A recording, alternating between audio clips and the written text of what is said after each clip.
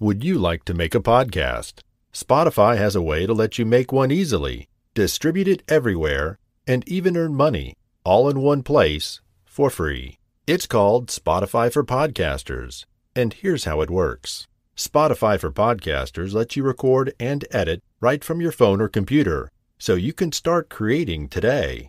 Then you can distribute your podcast to Spotify, and everywhere else podcasts are heard. And video podcasts are also available on Spotify. With Spotify for Podcasters, you can earn money in a variety of ways, including ads and podcast subscriptions. And best of all, it's totally free.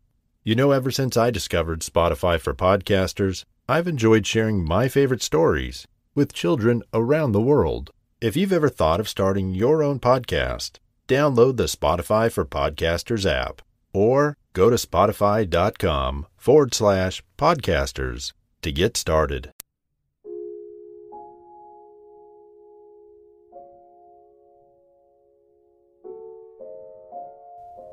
The Classic Tale of Snow White and the Seven Dwarfs. Once upon a time, there was a queen who longed for a daughter. As she sat sewing by her window one winter's day, she pricked her finger on a needle. 3 drops of blood fell from her finger, and she thought, "I wish I could have a daughter, with lips as red as blood, hair as black as the ebony on this window frame, and skin as white as the snow outside." Before long she gave birth to a beautiful baby daughter, with blood-red lips, ebony hair, and skin as white as snow. "I will call you Snow White," whispered the queen to her new baby. But soon after the queen died, and the king remarried again. His new bride was very beautiful, but also very vain. She had a magic mirror, and every day she would look into it and ask, "Mirror, mirror on the wall, who's the fairest of them all?" And the mirror would reply, "You, my queen, are the fairest of them all." As Snow White became more beautiful with every day that passed, her stepmother became more and more jealous. One day she asked the mirror, "Mirror, mirror on the wall, who's the fairest of them all?" And the mirror replied, "You, my queen, are fair, it's true, but young Snow White is fairer than you." When the queen heard these words, she was furious. She called for her huntsman. "Take Snow White into the forest and kill her," she commanded. The huntsman had to obey the queen. He led the beautiful girl into the forest. When he pulled out his knife, Snow White was afraid and started to cry. "Please don't hurt me," she begged. The huntsman took pity on her and decided to let her go. "You must run as far from here as you can," he told her. And Snow White fled into the forest. As darkness began to fall, Snow White came upon a little cottage. She knocked softly on the door, but there was no answer. She was so tired and frightened that she went inside anyway. There she found a table laid with 7 places, and a bedroom with 7 little beds. Snow White lay down on the 7th bed, and soon fell fast asleep. She awoke to find 7 little men staring at her in amazement.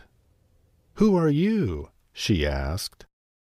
"We are the 7 dwarfs who live here," said one of the little men. "We work in the mines all day. Who are you?"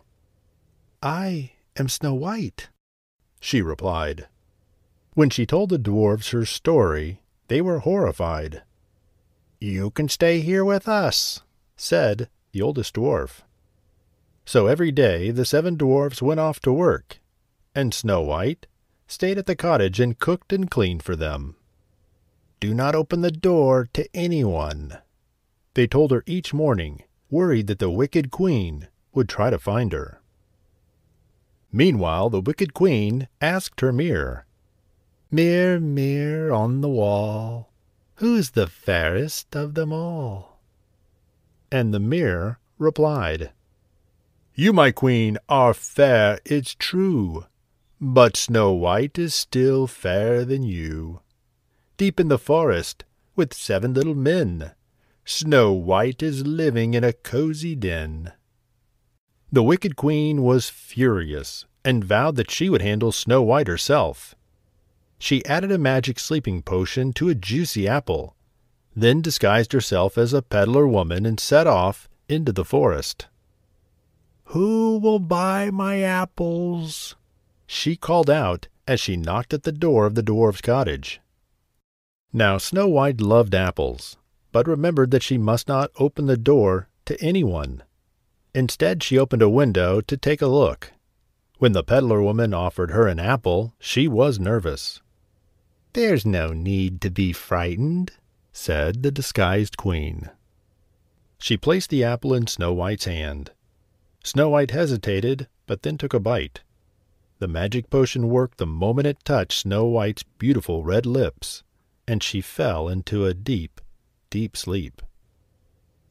When the 7 dwarfs returned home that evening, they discovered the evil act of the queen, and with the help of the animals of the forest, they trap her at the top of a cliff. As the evil queen reaches the edge of the cliff, a lightning strike makes her lose her balance, and she fell into the valley below. Heartbroken over their beloved Snow White, who appeared to be dead, such grief they could not bear to bury her. Instead, the dwarfs made a glass coffin for Snow White and placed it in the forest, where they took turns watching over it. One day, a prince rode by. "Who is the beautiful girl?" asked the prince. The dwarfs told the prince Snow White's sad story, and the prince wept. Kneeling beside Snow White to pay his respects, the prince gave her a small kiss, breaking the spell from the poison apple. As he started to stand, he saw Snow White's eyes open, and with a yawn, awoke from her deep, deep sleep. When Snow White saw the handsome prince, she fell in love with him. "Will you marry me?" asked the prince. Snow White happily agreed, and before long the couple were married. And they lived happily ever after.